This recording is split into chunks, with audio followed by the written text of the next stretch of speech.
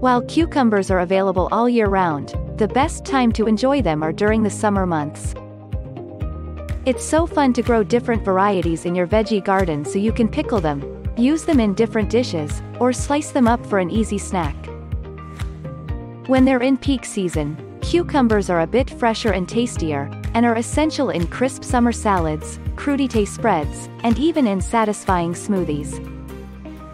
If you've ever noticed your cucumbers expire just days after bringing them home from the market, it could be due to how they're stored. Many store-bought cucumbers have a waxy layer that allows them to have a longer shelf life.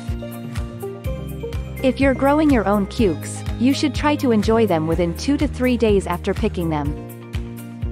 How to store cucumbers. Most people toss cucumbers into the crisper drawer of their refrigerator, which isn't the worst option, but there's a simple trick that will keep them fresher for longer. Wrap the whole cucumber in plastic wrap and then store it in an airtight container. The plastic wrap acts as a shield and locks in moisture, which prevents the cukes from ripening and becoming mushy. After trying this method, you'll be pleasantly surprised to see that your cucumbers are still crispy and crunchy up to a week later. How to store cucumber slices. You're pre-slicing cucumbers for a convenient snack throughout the week.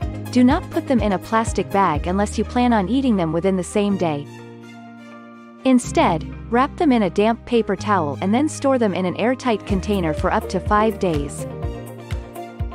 Locking in the moisture is key to keeping the cucumber slices fresh for as long as possible. Can you freeze cucumbers?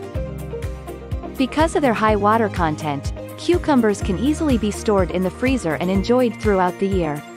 It's always a good idea to slice them beforehand, but it's up to you whether you'd like to peel them or not.